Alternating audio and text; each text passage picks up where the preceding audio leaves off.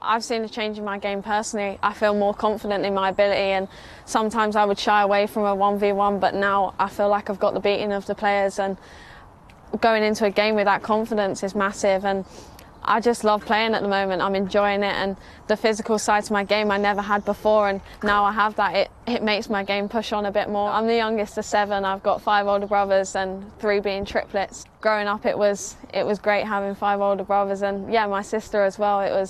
She's completely different to me, hates football and hates any kind of sport, but yeah, my brothers really support me still today, and growing up I think made me the player who I am. They never made it easy for me playing here in the cage where I grew up. Yeah, I was playing with them and their friends all the time, but yeah, my family is important to me and they're so supportive in good times and bad. When she was in year 3 at St Mark's School, in our primary school, she used to play with the boys on the field. She ran rings round each and every one of them boys, and then from then really, but she always had a ball at her feet, always, from a little girl. I still play with that freedom that I used to play here in the cage, and that's what my manager at Everton lets me do, and I'm grateful for that.